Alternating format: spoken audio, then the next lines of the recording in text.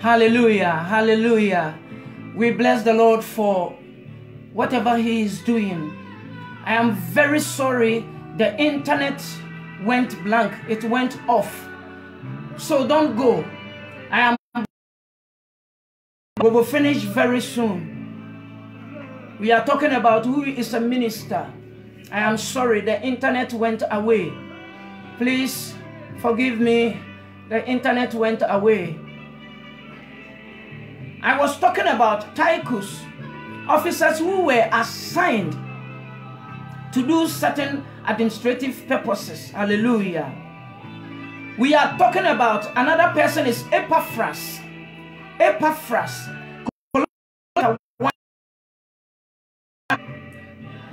And then another one is Timothy. 1 Thessalonians chapter 3 verse 2. Please don't go, come back. We bless the Lord for everything. Then a minister engaged in welfare and community services. Gloria, welcome back. A minister also plan and conduct services of public worship. So if you call yourself a minister and you cannot conduct certain simple services at church, like worship, praise, leading prayer, then you have to go back to the drawing board and study. These are the duties. Certain things, it has to be with you, and you have to be ready all the time. Your main purpose is to bring the mind of God to the people. A servant. A servant. The next one is a minister, a servant of the Lord. Preach. He preaches the word. I've said it and I've said it again. Another one is every minister, a servant of the Lord, should know how to pray. Encourage others to be theocentric, that is God focused. Your main thing is that wherever you are light. Hallelujah. Let me stop here and then give you this one. A minister, every minister is an ambassador of Christ. You can write 2 Corinthians chapter 5 verse 20. Every minister is the defender of the faith. That is Philippians chapter 1 verse 7. Every minister is a fisher of Matthew chapter 4 verse 19. Every minister, you are a laborer.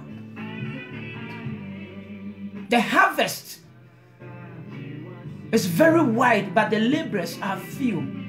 At the moment you call yourself and you know you are a minister, then you are a laborer. Matthew chapter 9 verse 38. Philippians chapter 1 verse 1. Every minister of the Lord. Malachi chapter 2 verse 6. Until you cannot yourself a minister and do anything otherwise. We want to streamline certain things before we go to worship. What a gospel musician must know. Today we are learning about the minister. Who is the minister? Every minister is light. The Bible says you are the light of the world. John chapter 5 verse 35. You are the light. So wherever you go, you have to portray the light. God is light. That light, Jesus said, I am the light of the world. So you have to portray that light. Not to boost. Not to follow the things of the world. The Bible says in Colossians, as we have been saved, we should think about things in heaven. I think Colossians chapter 3 verse 1. Hallelujah. Every minister is a shepherd. Jeremiah chapter 23 verse 4. Every minister, another thing is that you are a servant of the church. Just understand, you are a servant. Whether you are a bishop, you are a pastor, you are everything. Tell yourself that you came to serve. That is why Jesus sat the disciples down and then washed their feet. If you want to be big, if you want to be bigger and go to the top like Bishop Edubuahin, then go and ask Bishop Edubuahin where he started and how he has served.